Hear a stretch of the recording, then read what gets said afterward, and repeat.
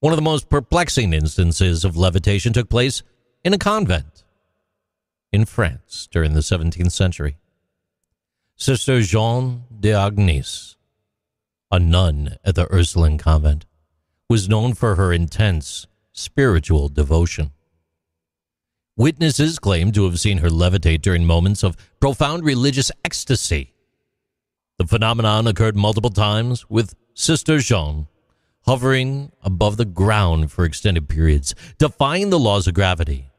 Her levitations were witnessed by fellow nuns, clergymen, and even skeptical visitors, leaving them all astonished and questioning the limits of human potential.